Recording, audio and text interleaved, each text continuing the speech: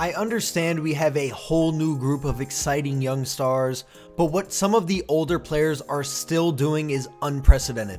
From time to time, we have seen guys remain undoubtedly elite in their mid to late 30s, like Kobe pre-Achilles or Kareem, but right now we have 3 top 10 level guys at ages 35, 36, and 39, along with a guy who's 34 who has been on a tear recently and has put together a solid all-star kind of season. Dedication, attention to detail, and modern medical care has afforded us an extension on some legendary careers.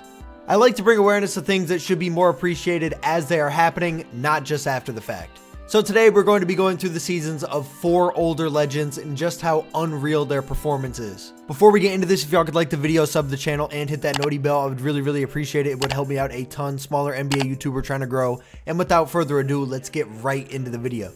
I'm going to start off with the obvious one that hasn't been taken for granted as much, LeBron James. While yes, his longevity is definitely being appreciated, I wanted to take a moment to re-emphasize just how insane what he's doing is. This man is in year 21 and is one of 3 players putting up 25, 7, and 7 alongside Luka and Jokic. What he is doing is unprecedented, and while I know it can be annoying for some how much it's brought up, there's definitely more than good reason. Another crazy part of LeBron's season is his 3-point shooting improvement, which I am considering making an entire video on altogether. When he loses a step compared to his younger self, he just simply becomes a 40% 3-point shooter.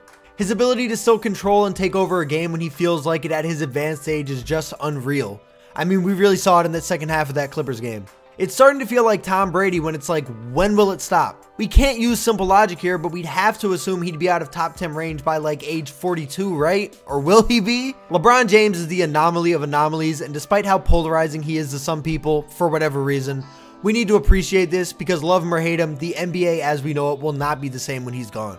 Before I get into the 2 guys in this thumbnail that definitely didn't surprise you, I want to talk about someone who really hasn't gotten any recognition.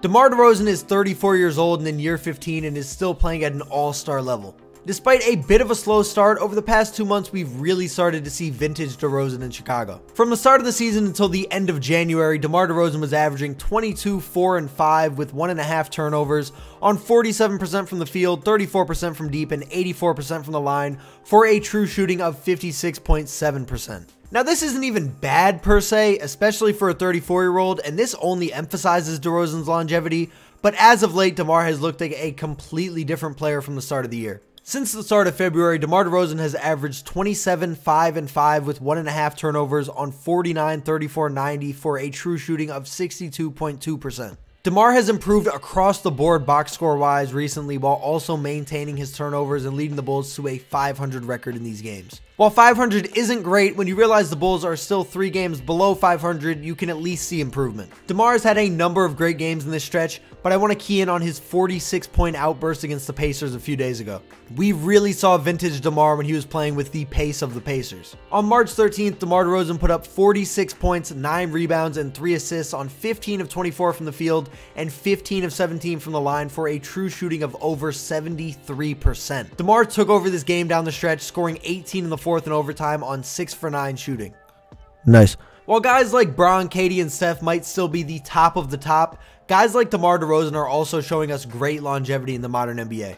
He is still playing at an all-star level and has really turned it up recently, and his mid-range game is so pure and pleasing to watch. Speaking of pure mid-range games that are pleasing to watch, another guy defying father time and the often devastating Achilles injury is Kevin Durant.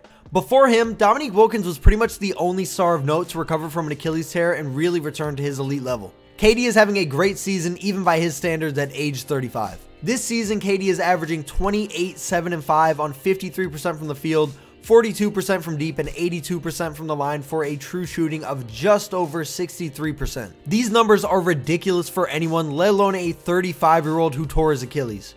KD is playing at an elite level still, and with how much of his game is reliant on jumpers, it begs the question, when will he stop? We just can't use normal logic anymore. He will inevitably slow down year over year, but I really think he could be at least a 25-a-night guy deep into his 30s. Despite cooling down a bit over the past few games, KD recently had a ridiculous 4-game stretch against some elite defenses that I would like to highlight. In 4 games against the Nuggets, Raptors, Celtics, and Cavs, KD averaged 38, 7, and 5 on 54, 47, 83 for a true shooting of 64.5%. The Nuggets have the 10th best defense, the Celtics have the 2nd, and the Cavs have the 3rd. The Raptors are a pretty low-ranked defense, but funnily enough, that's probably the worst game of the 4. The worst game being 35 on 11 for 19, by the way. Devin Booker has also only played in one of these games, which will obviously open up more shots, but will also make for tougher shots with the increased defensive attention. The whole stretch was insane, but I want to key in on KD's 45-point performance against Boston.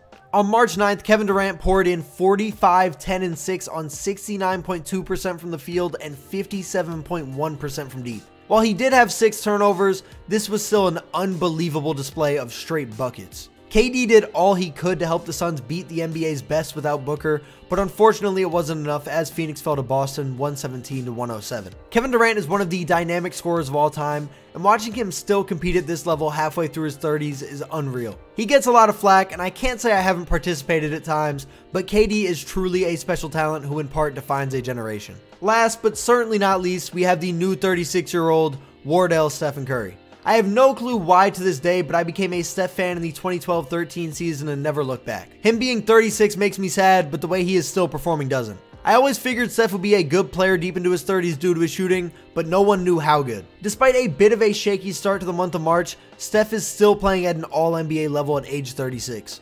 The Warriors were struggling without Draymond Green. They are 23-17 with him and 11-14 without him this season. But since his return and Andrew Wiggins' progression to the mean, they are becoming a team no one wants to see. As I said, as of late, Steph hasn't been phenomenal, but I have no doubt he'll get it together, and despite this, he is still having a phenomenal season. This season, Stephen Curry is averaging 27, 4, and 5 on 45% from the field, 41% from deep on just over 12 attempts, and 92% from the line for a true shooting of 61.8%. While it might not be the utter ridiculousness of near 43% on over 11 attempts from deep from last year or his unreal 2021 season, Steph is still playing at an elite level at this stage in his career. He is returning from injury tonight against the Lakers, and if you happen to be watching this before that game, please watch it. These are the two pillars of a generation, and you never know when their last matchup could be at this point. It may seem like it should happen a few more times, and it might, but KD and LeBron didn't face off for like a half decade. I fully expect Steph and Bron to steal the show like they did in their overtime nail-biter a little while ago. That game, and hopefully this game coming up, are the pinnacle of what I am talking about. These guys are still able to go back and forth like they used to in 2024, and unfortunately, before you know it, they'll be gone. I don't want to get too doom and gloom, but this is my main objective with this video. We are all fans of a team or players or both, but that shouldn't always prevent us from appreciating greatness. There's plenty of people that hate both Steph and LeBron together, let alone separately, but no matter what, they are the Magic and Bird for my generation, and what they have done and continue to do is amazing. This is kind of out of left field, but the retirement of Philadelphia Eagles legends Jason Kelce and Fletcher Cox made me realize that my childhood is slowly fading. I have made a conscious effort this season to watch namely Steph and LeBron, but also others as much as possible. It's not even like we have to watch a sad shell of themselves either. We are still afforded the opportunity to watch guys perform like they have been for a decade and a half or more, and that is special. That's going to wrap this one up. If y'all enjoyed it, please like it up, sub to the channel, hit that noti bell, comment down below. If you're still watching right now, I don't know, man, comment headset. I'm holding my headset right now.